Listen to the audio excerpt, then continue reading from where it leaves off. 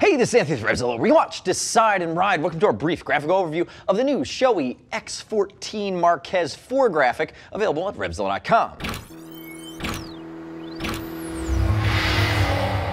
New for spring of 16, this is the Marquez 4 on a Shoei X14, which is the race thoroughbred. What's unique about this helmet is this was the inaugural graphic for the 2016 MotoGP season that Marquez wore in Qatar, and now we're seeing it rolled out in the same spring. That's pretty cool. Usually we wait a year for these type of rollouts. Now remember, if you're looking at the X14, this is an intermediate oval race fit, 3 pounds 10 ounces, Snell and DOT helmet. This is meant to be in the tuck. It has the customizable interior, it has the upgraded stabilization scheme. Again, we saw the redefinition of the X14 in 2015. Again, one of these apex predators when you're taking a helmet to the race or taking a helmet to the track. Watch our detailed breakdown video. You also heard me call out its head shape, intermediate oval, a little bit longer front to back, and it's going to have a tighter fit through the cheeks. This is a race fit. Remember, there is some adjustability in the crown of the head. Keep that in mind, but it's not super narrow. It's not super round. It's going to be that slightly longer front to back typical fit that we see for North America. Use a size chart. Don't be bashful about returns. Remember, we ship for free over 39 bucks.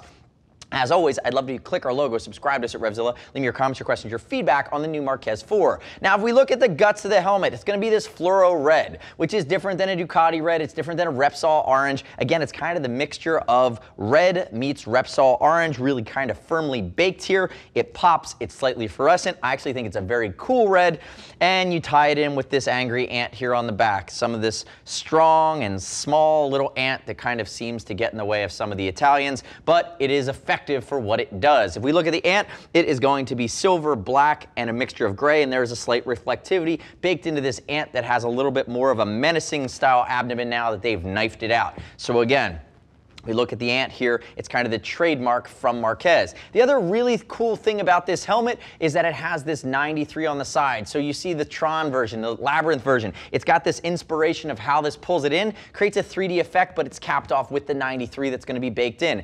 Very cool. Cool shadowing, great gradient, tying in with the black on the top and bottom, adds a nice fast sweep to it, and really offsets with almost a very unique 3D design with this, what I would consider the strong ant of Marquez on top. Now, if we look at the front, it's a little bit more simple and it becomes more complex as you sweep to the back. But remember, it is a windswept design meant to be fast standing still. It's certainly, if you're a Marquez fan out there, it is going to carry a lot of that race DNA that we see from him with one of the cooler graphics I've seen them come out with on an X14 and his inaugural graphic for 2016. So the next step in your journey is click the info button, your mobile, your desktop device, visit the product detail page at RevZilla.com, watch the detailed breakdown video on this X14. This is north of $700. Please watch me take it apart. Please understand how this helmet works and what it's going to do when you take it to the track and what we'd improve about it. This was just a brief graphical overview. Remember, read other rider reviews. You shouldn't just take my word for it. Now, keep in mind we're going to ship for free over 39 bucks. You want to talk to a gear geek, see us at RevZilla.com or 877-792-9455.